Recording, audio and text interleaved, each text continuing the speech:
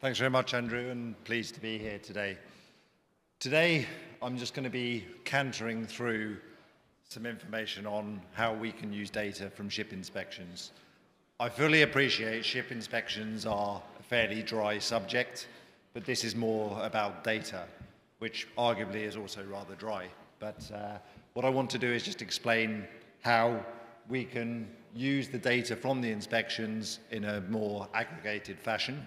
And this all relies on having a structured data set in the first place. So just a little bit about Idwal to set the scene and give some context here, is that we are a ship inspection company, but we are also a technology and data business. So the inspections we do, which is what we are best known for, are the tip of the iceberg, if you like. There's a huge amount of time and investment in data. We have PhDs in data science working for us, and technology.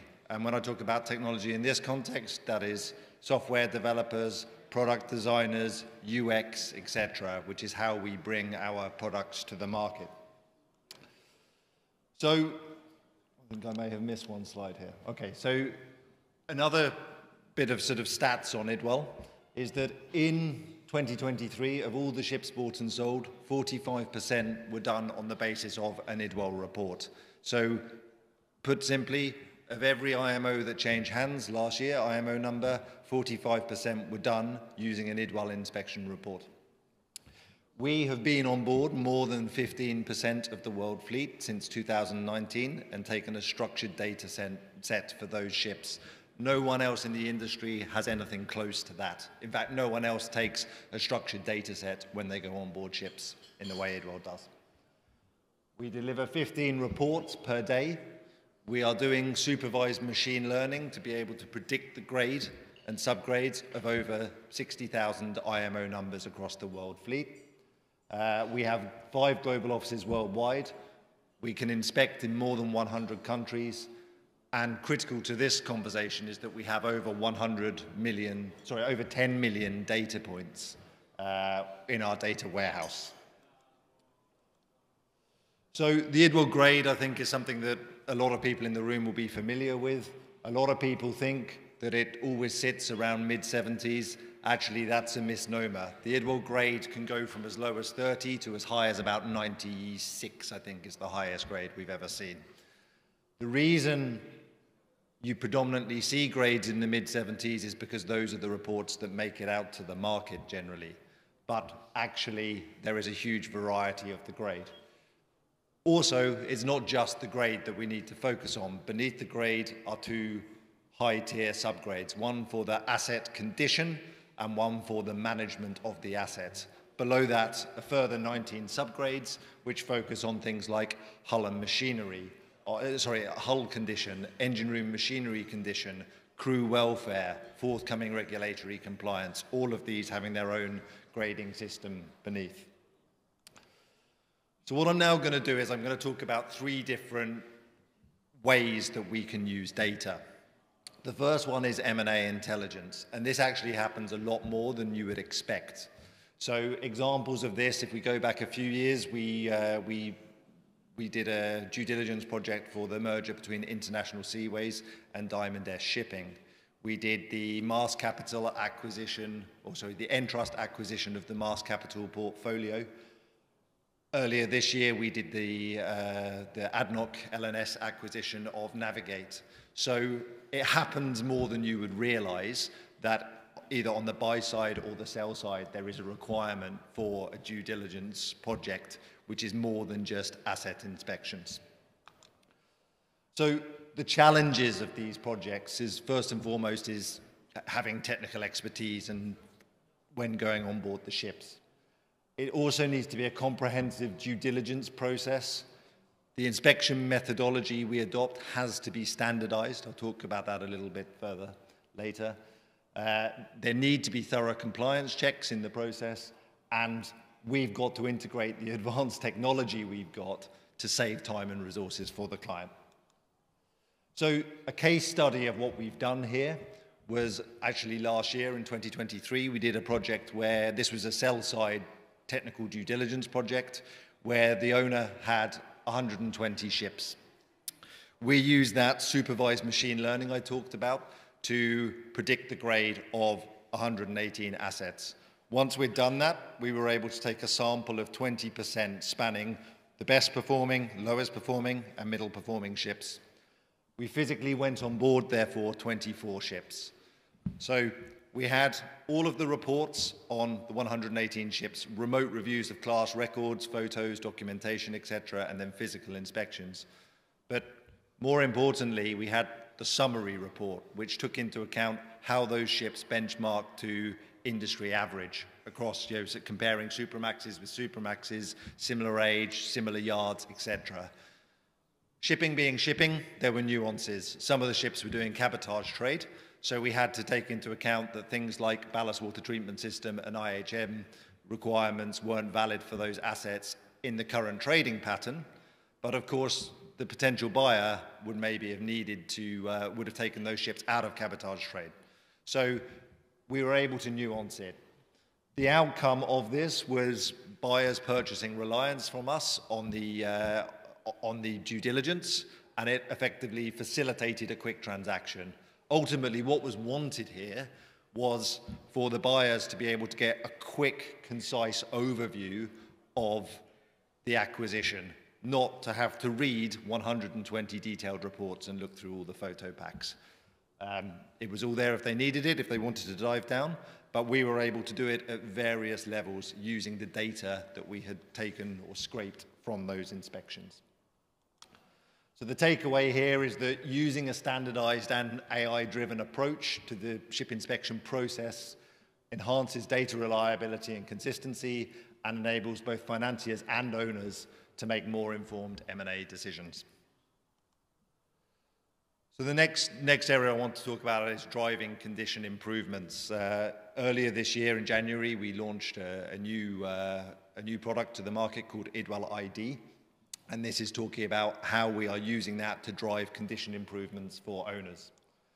So it came about because of the core challenges we were hearing from our clients, whether that be charterers, financiers, or owners. And those challenges were that there was a lack of standardized vessel condition assessment, there was inefficient defect management and maintenance planning. For those who are more on the technical side, I'm not talking about planned maintenance systems here. I'm talking about people who are looking to have oversight of the management, not the detail of the management. Vetting and charterer compliance and safety risks, having visibility into fleet condition, and then, quite importantly, we found actually the ability to demonstrate the fleet value, and I'm talking about the technical value, which has a direct correlation to the asset value of the ships externally, whether that be to a charterer or shareholders or financiers and investors. So how did we overcome that challenge? So there's three key aspects to how we've done it. Firstly, you have the surveyor. In the previous panel, they were talking about companies which are asset light, finding it very important to look after their people. We treat surveyor management in the same way most ship owners will treat crew management. It's onboarding process, it's regular webinars, seminars with them, it's feeding back, it's continuous professional development, all those sort of things. So getting someone who goes on board the ship with a standardized approach, who knows how to deal with the crew to make sure they get the best information out of the crew is absolutely critical, because that's the first point at which you are interacting with the asset. The next stage is the checklist or the inspection itself.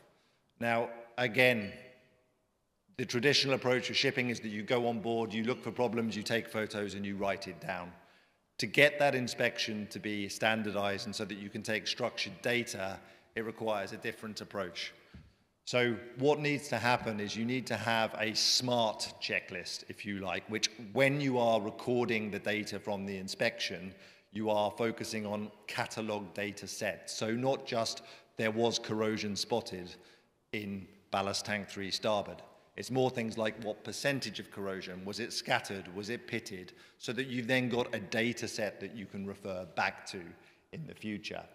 So the inspection needs to be on a checklist where you can collect data from it, and that checklist needs to be regularly updated. So we are constantly working with our partners to talk about what their requirements are on the checklist, making gap analysis.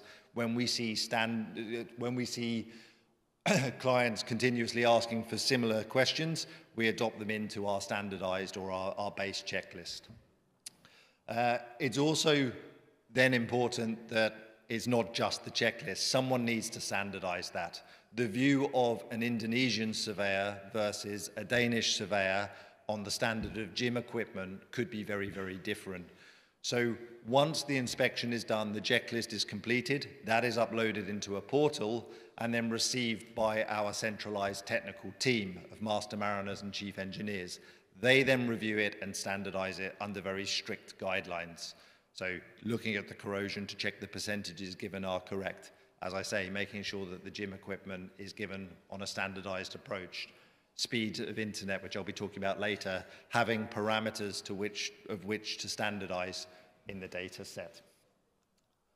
So the case study on this one is that we are working with a number of owners here, and that varies from container companies like CMA, CGM, London-listed entities like Tufton Oceanic, who are using external management, a number of owners here in Singapore using internal management, and one specific company also based in here with 100 ships who have 5 separate management arms, ship management arms, some external, some internal.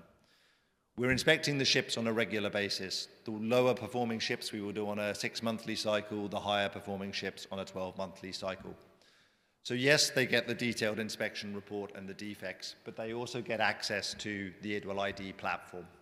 When they log into the ID platform, they get a bird's eye view of their fleet. They are able to see how the ships are performing, but on a scatter graph, effectively, with the age of the ships and the grade of the ships. They can filter the data, so they are comparing their Chinese-built ships with other Chinese-built ships aged 12 to 16 years old, built at Waigao Chow for Cape sizes. All of that is filterable so that you can get a like-for-like comparison. And what it's allowing them to do is to manage the manager, to benchmark OPEX versus the technical output for the ships. I'm sure a lot of people in this room have seen OPEX benchmarking reports, but you don't see technical benchmarking reports. The Idwal ID platform allows clients to do that on a dynamic basis. So the key takeaway on this one is leveraging comprehensive and standardized inspection protocols with advanced data management platforms enhances transparency, ensures regulatory compliance, and optimizes operational performance. What we've seen is an improvement in port state control inspection for assets under the Idwal ID program, and our clients are feeding back that actually it's really helping them to manage their OPEX budgets as well. Finally, just to talk a little bit now about ESG transparency, I'll be focusing predominantly on the S, but this is something that Idwal are very passionate about. ESG in general, we are a carbon neutral organization. We burn a lot less, or we create a lot less CO2 based on the fact that our surveyors are local to the inspections, but the CO2 that we do create, we offset. We're also very close to the seafarers themselves. A lot of seafarers work for Idwal, so it's a cause that we're very supportive of. So the challenges in the ESG space are, first of all, getting accurate assessments. Secondly, is standardizing the reporting. And finally, is actually integrating the insights from that. So in March of this year, we introduced or we brought to market the Idwal Social Impact Report. This is downloadable from our website, and I'd recommend for people to have a look at it if you're interested. So it took a snapshot of data from the 14th of April 22 to the 25th of September 23. It went across all of the main ship types, and it looked at 10 pillars of social standards. And I'll go through those pillars now. The next slide. So firstly, and this sort of goes back to the grade range, the best ship scored an 87.7 on the social impact rating. The worst ship scored a 34.7. Perhaps not surprising, it was Mongolia flagged.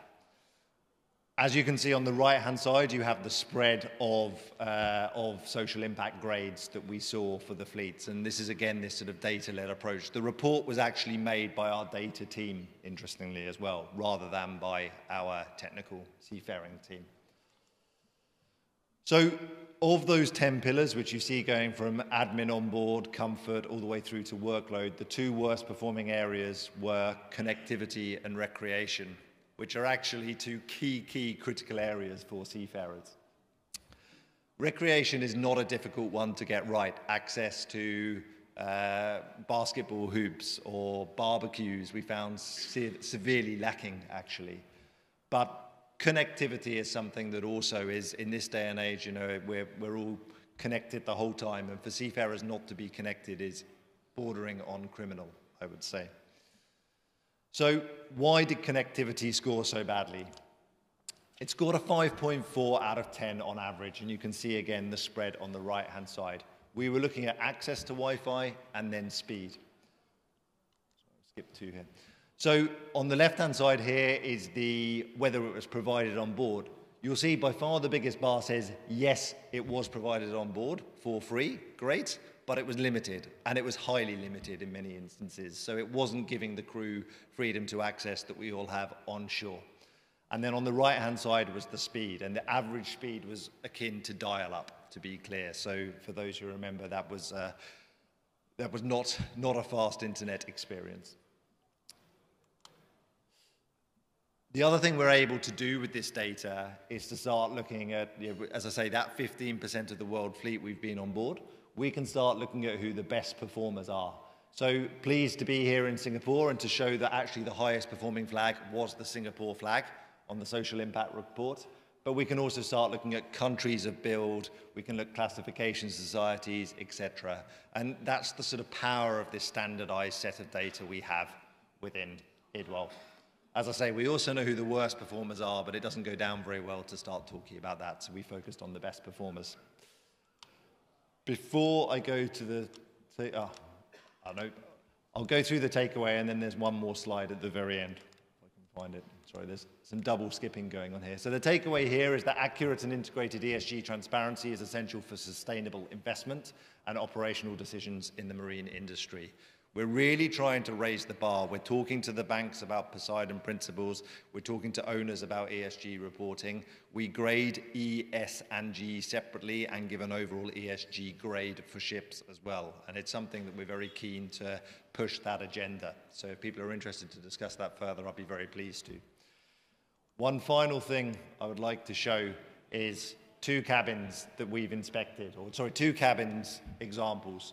On the right-hand side, we have one of the better cabins, really, that we've inspected on board a ship. On the left-hand side, a much more impressive cabin, which is actually a Swedish prison cell. And what we're trying to get at here is to raise the plight of seafarers. I regularly get conversations, oh, you've downgraded my ship because we don't have en-suite facilities for our crew. We say, yes, that's correct. Many ships do have en-suite facilities. Oh, but Japanese-built ships don't. Well, is the problem that you want a Japanese ship and you go to the Japanese builders and you accept that they won't put en-suite cabins because they build as cheaply as they can? Or should you actually be addressing that with the shipyard and pushing the shipyard to build to a standard which looks after your crew? And this is the sort of agenda that we're trying to push using data as well. I think that's it from me for now, but if anyone's interested in what we're up to or understanding more, either myself or my colleagues would be very pleased to discuss with you. Thank you very much.